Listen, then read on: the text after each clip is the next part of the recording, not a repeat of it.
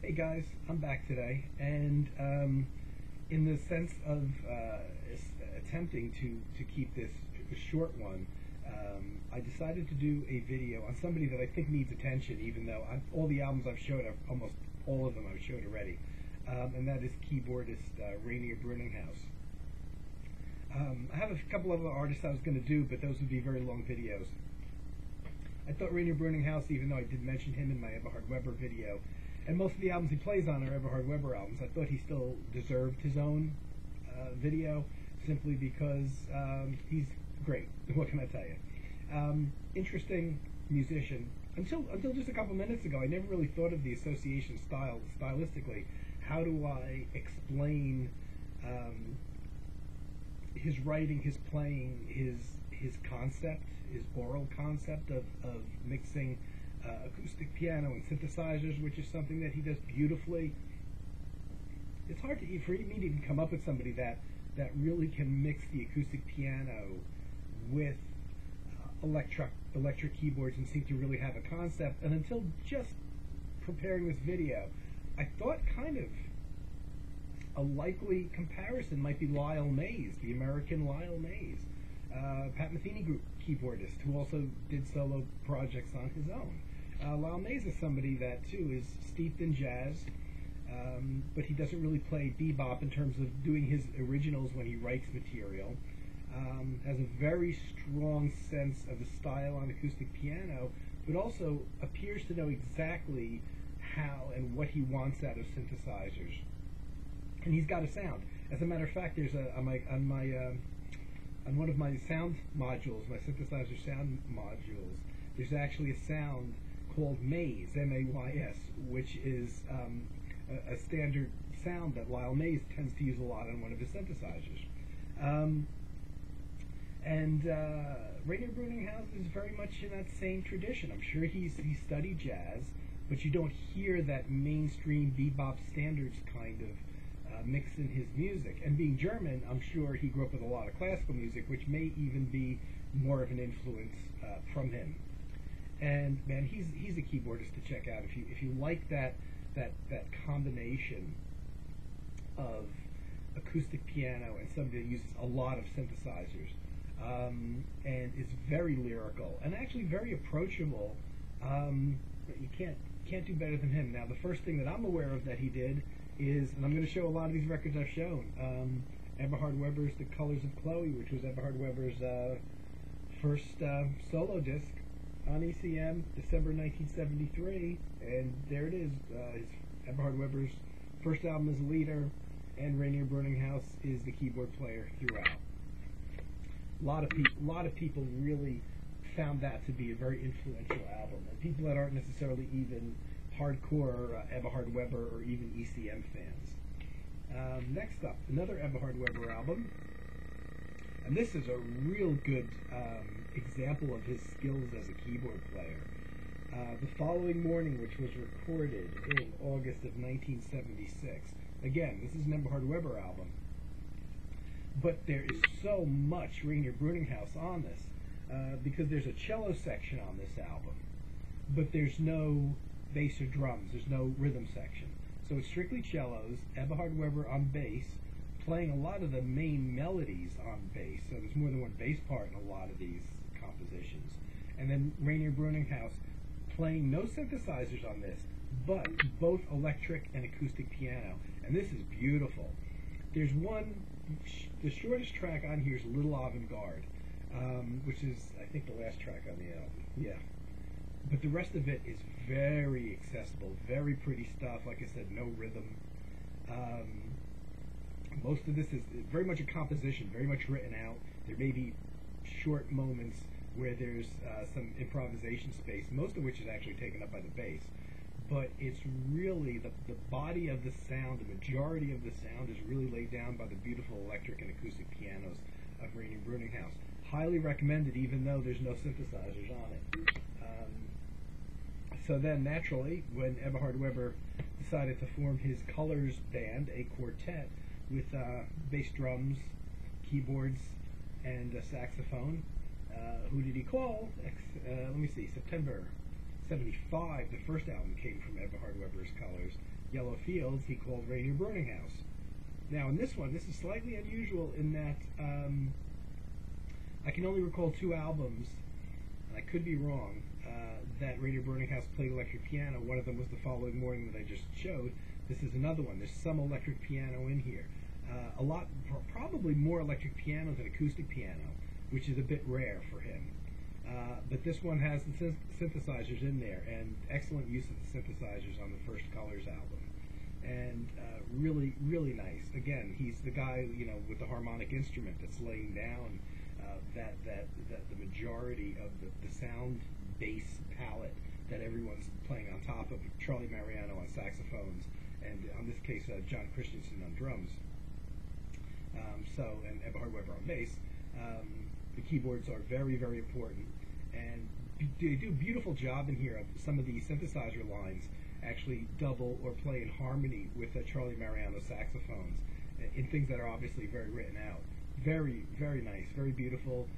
You can kind of hear, I'll say a dated, but certainly an early 70s synthesizer sound. I happen to love those sounds, but the synthesizer sounds will tell you when it was recorded. Their next album, done in November of '77, pretty much the same lineup. John Christensen, the drummer, has left, and again, I need to mention Maja Weber's beautiful artwork, Eberhard Weber's late wife, on these albums. You've got John Marshall replacing John Christensen on drums, and again, Rainier Bruninghaus, Charlie Mariano, and Eberhard Weber.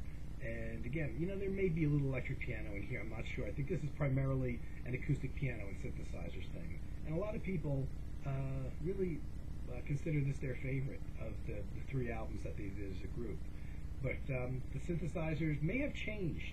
He may have updated his equipment. I'm not hearing a little bit of those dated sounds that were on the Yellow Fields, the previous album by the group. A little bit more subtle now, so I think he may have been, in the late 70s was a hell of a time for a synthesizer technology too. It was changing very, very rapidly, pretty much from that point on. So he may be using different synthesizers in this one. Certainly the colors are a little different of the synthesizer. They're fine, they're excellent, they're maybe more subtle and less obvious and maybe blend in better with the overall sound, but I still love the Yellow Fields. I still love those early synthesizer sounds, but they very much stand out. Here it's a much more integrated sound. And you could hear probably that these are primarily European musicians, I think, on this, because even though it's a quartet, it's almost orchestral at times. There's things going on that aren't the clear, oh, the bass player's doing this rhythm and the drummer's playing this rhythm, and the horn player soloing while the keyboard player lays down chords. There's more compositional sense to it. Very, very beautiful stuff. Certainly is jazz in a sense. There's improvisation, there's the sophistication of the music, but again, this is very approachable stuff, and this is one of those albums where they just really exceeded what sounded like was capable by a standard jazz quartet. And the last one that they did together, Eberhard Weber Colors, which was, I want to say 1980, but I'm looking for the July 1980 it was recorded in. Again, John Marshall on drums, Eberhard Weber on bass, Charlie Mariano, saxophones, flutes, etc., etc. And Rainier Bruninghaus again on the keyboards. Not so much of a change in sound on synthesizers in this one, but again, it sounds like there's different synthesizers in here. Now, the other one does go back a couple years prior, so at this point, I wouldn't be surprised if he didn't get some different equipment, some more synthesizers. I'm hearing what may be a sequencer. I'm not sure if it's something that he's playing repeatedly very fast, or it's a sequencer. I think it may be a sequencer, which would be the really first and only time in a Eberhard Weber Colors album that you hear one. And the only instance on an Eberhard Weber album, the Colors albums, where there was a track that was not written by Eberhard Weber, and Rainier Bruninghaus writes a very long track, actually the longest track on the album, called Bali, he was the composer of. Excellent, excellent. And there was one disc I forgot to pull out, and I've shown it on a prior one, and that is the 1975 Live Jazz Festival vinyl thing that I showed that did have one track by Eberhard Weber's Colors on it. And actually there was a track on there called Appellation, I think it was called. and that is a track that was not recorded on any of the group's albums. And that one was actually, now that I think about it, credited to both Eberhard Weber and Rainier Bruninghaus. And I forgot to pull the vinyl out, though it's pretty much a solid color. There's not much to see on that album. It's not Hamburg. I forget where the festival was in Germany that track was taken from. But it's only one track, and there's other artists on the other tracks on that album. But again, another Maja Weber album cover. And Rainier Bruninghaus, pretty much after 1980, didn't play so much in Eberhard Weber's band anymore. The band ceased to exist, and all of the Eberhard Weber projects after that had a different set of musicians that were always changing, going from album to album. And then Eberhard Weber got into a thing for a while where he was recording solo bass albums, so there was no other musicians on there. But this came out 2007, so I'm not sure if the concert itself was 2007 or 2006. And I just showed this one. The Eberhard Weber live album, Stages of a Long Journey, which was the last thing recorded before Eberhard Weber, at least Eberhard Weber's leader before he suffered his stroke, had Rainier Bruninghaus playing on some of the tracks on this. So it was nice that kind of full circle a little bit that he did return to play with Eberhard Weber. And this is more of a career-spanning thing where it was a concert with orchestral section and a lot of Eberhard Weber compositions from the past, revisited, redone, and in some cases rearranged as well. It's a nice album, but again, Rainier Bruninghaus plays on this. And on this one, does he play? He only plays piano on this one. Yeah, he doesn't play synthesizer on this one, but that may be because the tracks that he appears on also have orchestra on them too, picking up a lot of those colors. Nice album. Where am I going to go to next? Well, next, even though you had a lot of years after 1980 from that 2007 release that Rainier Bruninghaus didn't play with Eberhard Weber. And by the way, he played on more Eberhard Weber albums than any other musician. They were very closely associated, even though, as I said, Eberhard Weber did do albums without him. Though, and this is the first album I'm aware of, though I may be missing something from my, I wouldn't say from my collection as much as from the stuff that I've managed to pull out of my bins. And I think I pulled out most of the Jan Garbarek group albums that I have. 1988, Jan Garbarek records this album called Legend of the Seven Dreams. And until this point, I know going into the mid-'80s, really from the late 70s to the mid-'80s, Jan Garbarek had a group that was sometimes a quintet. Usually it was a quartet, and usually had guitars in it. And I guess maybe Jan Garbarek felt that had run its course, and he started taking a slightly different approach to this album. Rainier Bruninghaus he called up, and this is the first time that I'm aware of that they played together, at least on album. They may have toured together prior. But on this one, Jan Garbarek, the saxophone player, calls up Rainier Bruninghaus to play synthesizers, piano, and also Eberhard Weber, who had been playing with Jan Garbarek since 1978 already. So you've got Eberhard Weber and Rainier Bruninghaus together again, even though Bruninghaus hadn't been playing on the Eberhard Weber albums. And nice band, by the way, Nana Vasconcelos on percussion, which is a really nice grouping of musicians. I must say, most of this album it's not really a band album where all four musicians are playing on most of the tracks. There's tracks on here that are solo, Jan Garbarek by himself, different groupings. There's Garbarek, Bruninghaus, and Vasconcelos without Eberhard Weber. So there's only really a few tracks that all four musicians play in, maybe two or three, I think, where the all four musicians play together. It's not really a band album. It's more of kind of the way that Jan Garbarek was working at this time and continued to work when he made his solo albums. He had more of a concept of pieces, and then would go into the studio and record a lot of the stuff himself, and use the musicians on the individual tracks where he thought he needed them, where he needed keyboards and stuff. So there's not a lot of really the Rainier Bruninghaus stuff on his albums, even though there's a whole boatload of albums here that he played on. And the next one, August 1990, once again, an album called, I took up the Runes from 1990. another Jan Garbarek album, the Jan Garbarek album with Rainier Bruninghaus on it and Eberhard Weber on it, and Nana Vasconcelos, the percussionist from the previous record also. He also used Manu Cachet, who played in his group for quite a long time as well, on drums. And he uses Buji Weiseltoff, I think is how you pronounce it, I'm not sure, on synthesizer. And he also uses a vocalist on this.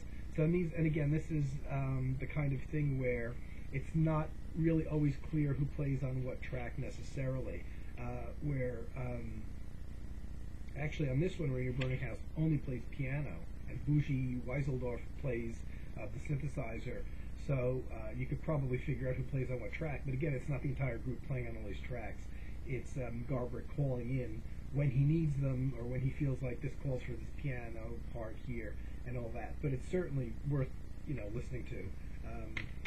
These albums are they're funny, because as much as I've listened to them, and when I play them again, I remember them. But as soon as they're done playing, it's like the music kind of disperses into the mist, and I can't recall a single track off of there until I put it on again, and I'm like, oh, okay.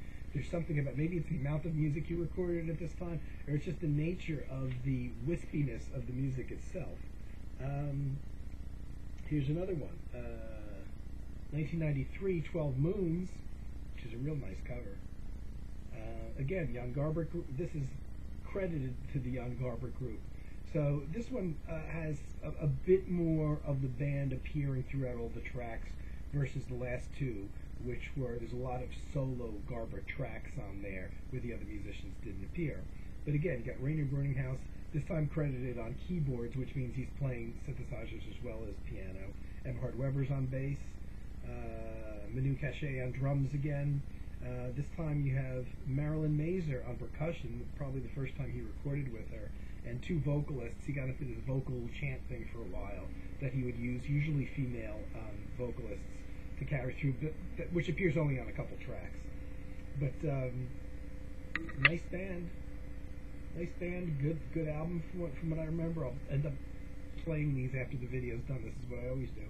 And again, you've got Rainier Bruninghaus. I think a little bit more of him on that album, simply because it was more of a bit of a concept piece. Visible World. Oh, I gotta try to pull this thing out. Well, I'll show you what I do, guys. Sometimes for my own reference, when there's a lot of musicians on an album, and I'm trying to figure out who plays what on each track, I actually make a note and I stick it in the record. But here's one from '95, which is quite a long album. It's about 70 minutes. No, 75 minutes. Called Visible World. There's a lot of musicians on this one, and a lot of them only appear on a couple tracks. And what I do a lot of times is I've made these, and probably read some of it and get out of the glare, what I put in as far as trying to figure out who's playing what where. So you can see Marilyn Mazer is playing various percussion instruments on certain tracks, Manu Cachet playing on certain tracks, Rainier Bruninghaus mostly playing piano on 5 of the album's tracks, and synthesizer on 1 of the album's tracks, and Eberhard Weber playing on 6 of the album's tracks.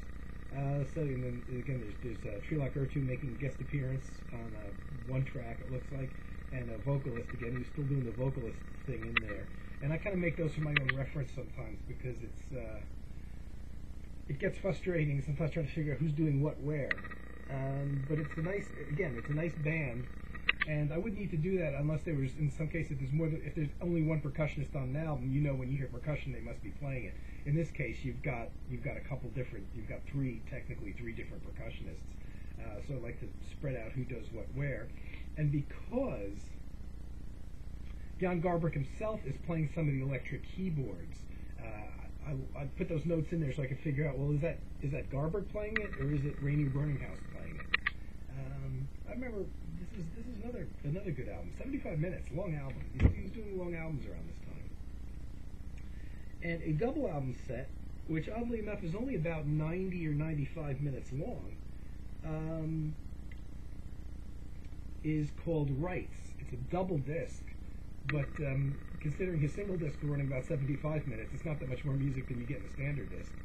And again, this is an album where he used the Buji Weiseltoff on synthesizer, Marilyn Mazer on percussion, Eberhard Weber on bass, and Rainer Bruninghaus on keyboards.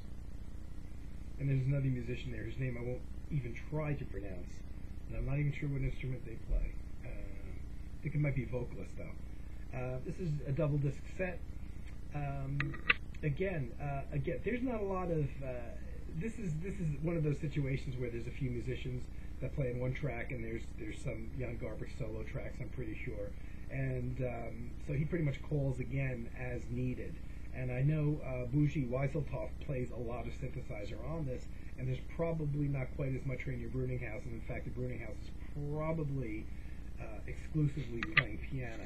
And I would pull it out, but it's a double disc set. Well, you know what? I'm going to do it anyway and let you be bored to death, just to see if there's in fact any. There's a whole big booklet in here, but there's a lot of pictures of musicians in the booklet, and not a lot of information necessarily.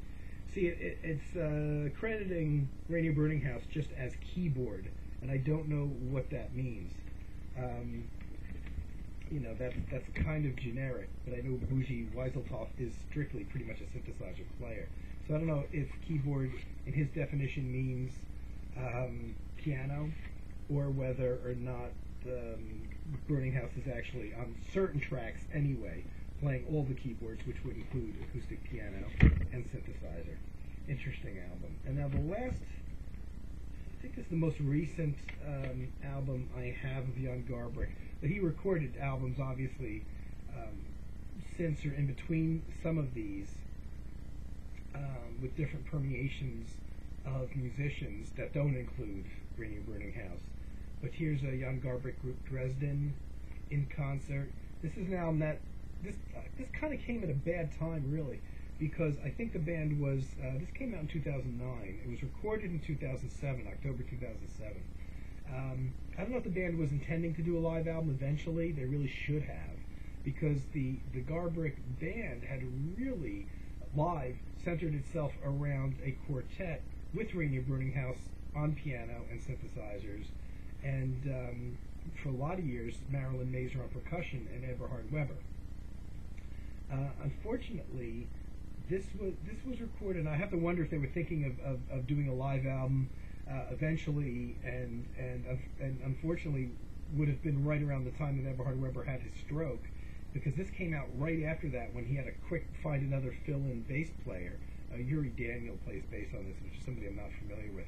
But this is the first time that Garbarek played with another bass player pretty much since 1978, when he had Eberhard Weber join his group and stay with him, even though all the other musicians around him played, changed.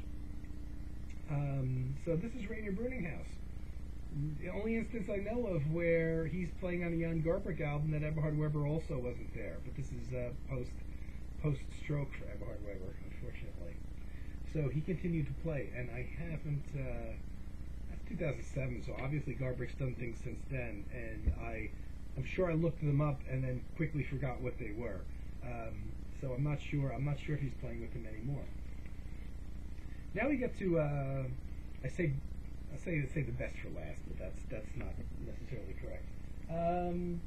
Because I love his work, especially in Eberhard Weber's albums. But going on to the few solo albums that Rainer Bruninghaus recorded. His first two for ECM, recorded August 1980. This is beautiful. This is Friedgeweit, probably my favorite. I was saying that with a question mark. Yeah, probably my favorite solo album. By him, there's only three to choose from. And as I mentioned, because I did very quickly show these on my Eberhard Weber video, I think it was. A lot of synthesizer on this. Sounds really great. He had some great equipment at this time. Lovely sounds. Very synthesizer heavy, which I have no problem with. With John Christensen on drums, who he had played with in the original incarnation of Eberhard Weber's Colors group. So John Christensen is my favorite kit drummer in the world, so I was glad to see him on this. And two horn players, Kenny Wheeler being one of them. Kenny Wheeler on trumpet, flugelhorn, and Breisner Hoff on oboe and English horn. So two very pretty sounding horn instruments. No bass, interestingly, a drummer, and then the keyboards, acoustic piano and electric keyboards. That's quite an interesting little grouping there. and apparently the idea that Rainier Bruninghaus liked, because back when he came to record his next ECM album in, I can't find the date now. I always have trouble finding the date on these, and then I find them as soon as I stop looking. Don't know. It came out in '84. And I want to say it was obviously either recorded in '83 or '84. Rainier Bruninghaus's next album that came out in '84. Again, no bass player. So you got Rainier Bruninghaus. This is called Continuum. Rainier Bruninghaus on the acoustic piano and electric keyboards. Marcus Stockhausen on trumpet, and Freddie Studer this time on drums. Freddie Studer is a fairly well known. I think he played with that group fairly well known European drummer, and he's done a bunch of appearances on ECM albums. Not necessarily as leader, but as a sideman. He plays on a bunch of ECM albums if you read the labels of the musicians that play on the album. So Marcus Stockhausen plays trumpet, piccolo trumpet, and flugelhorn, which I forgot. So again, you've got the horn thing going on, you've got a drummer, and you've got Rainier Bruninghaus's keyboards, but no bass. So he must have really liked the effect that it gave on the Freeways album. And naturally, I bought them on CD too. Of course, I had to. How could I not? And there's that one on CD. And then the Fiesta Resistance. And one of the few that I haven't shown before. As far as being a leader goes, I was kind of disappointed after '84 not seeing any more Rainier Bruninghaus albums, and I came across a listing somewhere, and it wasn't, I don't even think it was on an American, like an Amazon thing or anything, that there was another album of Rainier Bruninghaus made as a leader, and it's called Shadows and Smiles. But I had hell getting it. And it is Manfred Schoof, who is a very well-known trumpet flugelhorn player in the European jazz world. I'm sure he's German. And Rainier Bruninghaus, just those two musicians. I didn't learn of this until 2000-something. And this was recorded in '87 and '88. So it was out there. It was released apparently in 1989. This is on the Wergo, the WERGO label, a German label, that has great albums, but they're really hard to get in this country, and if you can get them, they're really expensive. This is a nice album. Rainier Bruninghaus, acoustic piano and keyboards, trumpet and flugelhorn by Manfred Schoof.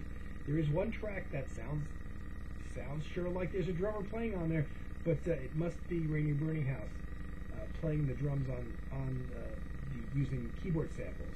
And it's incredible because it's not hard to play keyboard samples if you're doing a straight rock beat kind of thing. But the kind of freeform, John Christensen, Jack DeJohnette kind of thing, where you're playing a beat on cymbals and then using the drums to highlight, that's a lot harder to pull off. But when you hear it, I can't believe that it's not a live drummer, but apparently it's not. Apparently it's Rainier Bruninghaus. Just on one track doing that. But it's very effective. It sounds very much like an acoustic drum kit. And I don't know if you folks remember my Gary Peacock video, if you've watched it, where I stated that I probably spent more on the Gary Peacock ECM Gamba CD that had gone out of print, and I found a new still sealed copy of it. I forget, on some German site somewhere, and I probably spent $40 on it, being one of my more expensive acquisitions. Well, this one I found from, I don't even know how I found this, a music distribution services company, MDS, out of Germany. I kept the order form that came with it, invoice. Once I found out the album existed, I kept on bouncing from place to place looking for it, knowing I would spend a small fortune for it probably to get it. And I kept on finding listings for it with no available copies.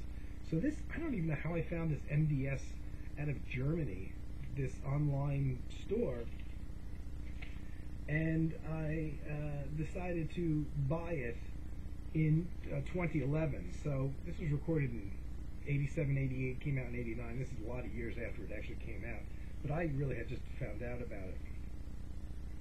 I paid 22 euro for this album. So, that's not cheap, and that may be somewhere. Euros don't translate to dollars that well. It's certainly not $22 I paid for the album. It's considerably more than that. So this may have a tie, and again, the euro rate changes, obviously. But I would like to know how much. I wish I kept my credit card statement, because they do the translation there into American dollars. So this definitely could be, well, certainly, no doubt it's up there with the single most expensive CDs I bought. 22 euro is I think the euro is probably anywhere from $1.50 to $2. So you know, on the high end, it could be over $40 that I paid for this one CD. 57 minutes and 45 seconds. It's quite a nice CD. I'm thrilled to have it. It's nice because, hey, it's only his third solo album, but it took me many years to even find out of his existence. And it's weird because I've been a fan of Wergo, the German label. I have a bunch of releases from them, and I thought I'd seen catalogs of theirs, and I may have, but it certainly wasn't listed in any of their catalogs, which may obviously be partial catalogs. They're not necessarily in their catalogs going to show every single release. But I'm glad to have this. I got burned kind of once again because I think just the other day, I think I went on Amazon in the U.S. Pretty sure it's on the U.S. site. And I saw copies available of this for, naturally, a much more reasonable price. And I don't want to hear somebody tell me that I bought my copy for 75 cents because I'll shoot myself. But I know this is a pretty obscure album, but even if you were just to go buy it today, you would probably pay less than half of what I paid for it. But do I learn my lesson? No, because I'm always afraid that of not buying it when I see it, especially because I did hunt for this for months, and no copies were coming up. And the same thing with the Gary Peacock album, which also is readily available now that I've spent my $40-something on it. But what's he doing now? I don't know. Does he have more solo discs out? It's possible. It's possible that they're on even more obscure labels than Wergo. Wergo's probably not actually an obscure label in Germany, to be honest. But he's out there doing things, I'm fairly sure. I would love to hear them, and if anybody knows, let me know. If anybody is friends with him or something, please put in a good word for me. But that's my kind of appreciation of Radio Bruninghaus. Somebody, probably a bunch of people that view my videos may know, and I hope it sheds some light on something or other. And now you can all go and buy your copies of this album, because this would be the one out of all of these that I showed that you probably wouldn't have, because it's the most obscure one, and I have my copy. And just know that I probably paid twice as much for my copy as you're going to pay for yours. So that's my rant for the day, and I'll be back, and I appreciate all you guys watching and commenting. See you soon.